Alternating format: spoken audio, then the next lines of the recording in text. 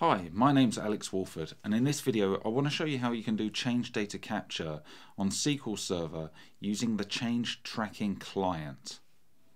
The first thing we're going to do is create a database, and I'm using the SQL Server Management Studio here. I mean, you can do all this from command line. It's just a little bit easier to do it through the GUI. So the database name is going to be Walford's.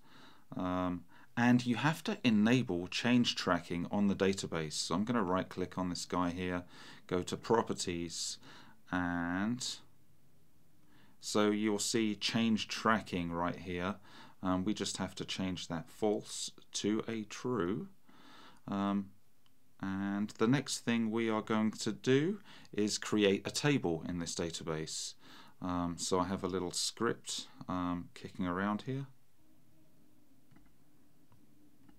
So I'm going to right click on him, have a new query, paste in my create table statement. One thing that's important is the table must have a primary key for the change tracking to work. So I'm going to execute this. That executed successfully. Let's drill down into our database, find this table, and we need to enable change tracking on the table. So this table is called family. I'm going to right click on that. Go down to properties and find change tracking. Now there's two different sort of levels of tracking. One of them is at the table level, and one of them is for the columns, specific columns. So I'm going to enable both of these, and we are done on the SQL Server side now. So let's pop over to Data Collector. Okay, so I've got my blank canvas here. The first thing I'm going to do is grab the SQL Server change tracking origin. I'm going to give it a JDBC URL, and this contains the database name. Give it some credentials and tell it which tables to capture. And this is just going to grab everything that has change tracking enabled, and I'm just going to create a very simple pipeline here. I'm going to send this to trash.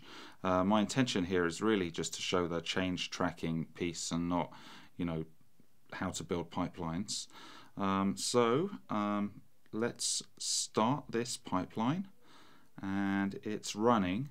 Now I'm going to capture a snapshot of this pipeline and then insert a record. So I'm just going to copy my insert statement so it's in the clipboard.